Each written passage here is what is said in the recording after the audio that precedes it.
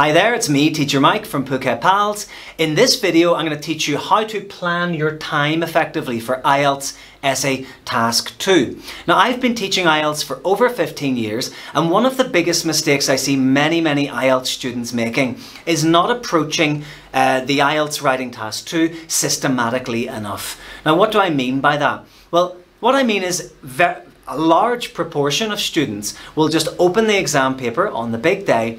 They'll look at the question and they'll just start writing.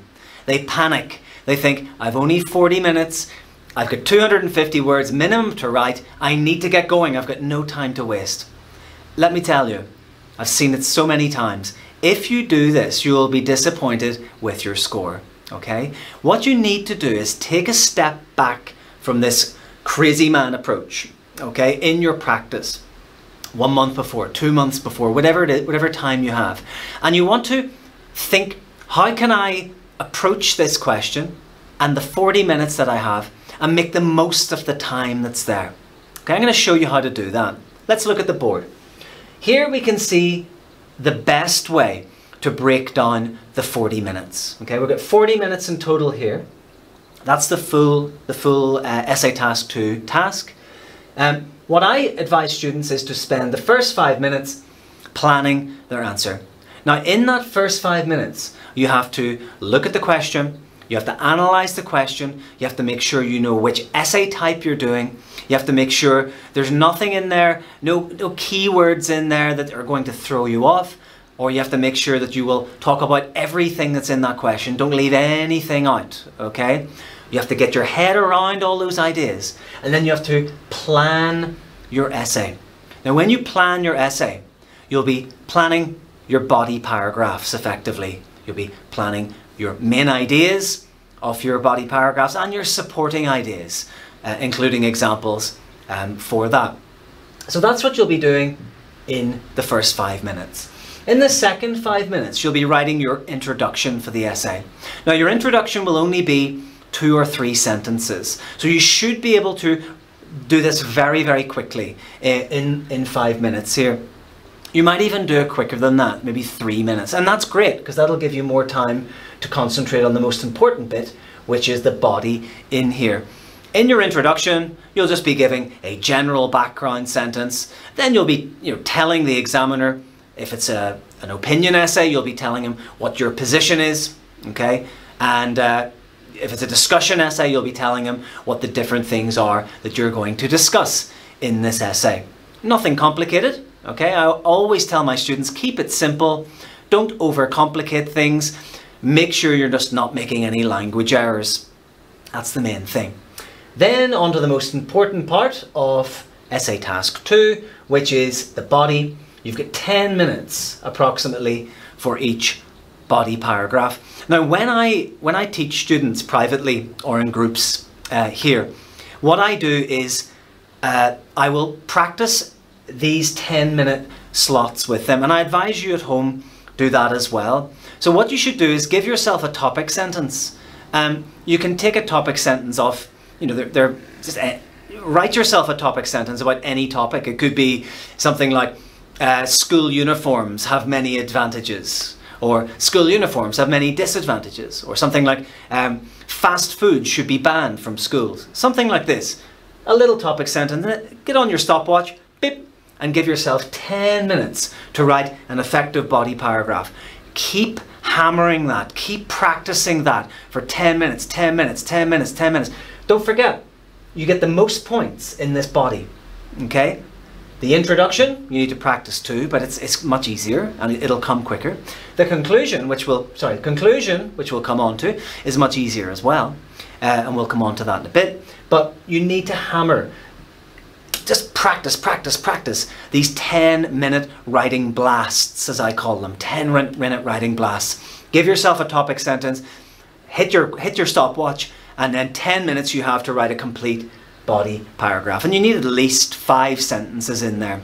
You're going to have in one body paragraph, you're going to have a topic sentence at the top, which is the main idea of your paragraph. You're going to explain that a little bit. You're going to give an example to support that. You're going to give maybe a result of that example. And then perhaps at the end you have a little sentence that kind of repeats your topic sentence again in different words. Okay, that's one way of doing it.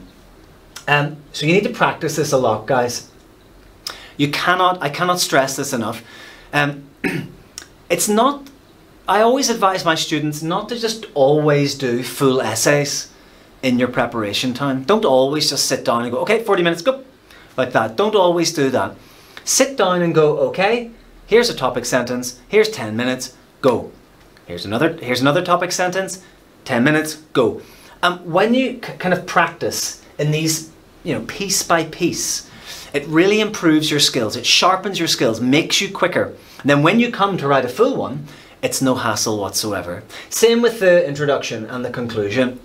Okay, look at an essay online. You can look at an essay online and then write a conclusion for it as quickly as you can. It's a little bit easier to do this for the intro and the body, so I'll kind of focus on that a bit more. When we get to the conclusion here, again, conclusion is going to be 2 sentences, 3 at the absolute maximum. I usually write 2 myself. The first sentence will kind of summarize what we've already said in the essay and the body, and then the last sentence will probably repeat the main argument from the introduction again, or if it's a discussion essay, it'll state what some people have these views or something like that. The very, very last sentence sometimes can be a prediction, where you predict the future. It is predicted that in 10 years' time, blah, blah, blah. Or you could have a recommendation. It is recommended that the government should fix this or do that or whatever. You can have a recommendation, as I say, or a prediction as your final sentence if you want. I do sometimes, not always. It depends on how much time's left. Okay, so the last 5 minutes, which are super important, are your check. Now, don't underestimate this, the importance of the last 5 minutes. In the last 5 minutes, you need to think about your band descriptors again. You need to think about your lexical resource, okay, your vocab. You need to think about your grammar and accuracy. You need to think about just everything that's in the band descriptors connected to writing, okay, paragraphing, coherence, cohesion, all that stuff, okay. Go back to that video if you can't remember. And when you, in this 5 minutes, you check to see, does your essay fulfill each of those 4 sections, okay? Does it fulfill task response? Does it answer the question directly? Is it clear what your arguments are? Is it coherent? Does the argument make sense throughout the essay? Does it flow, okay? Does it flow like a river, or is it all over the place? If it flows, it's good, okay? Think about coherence. Does your essay link together? Does the intro link to body 1? Does body 2 link to body 1? Does the conclusion link to the rest of it? And then within each paragraph, does each sentence link to the one before? Okay, if it does, you've got good cohesion.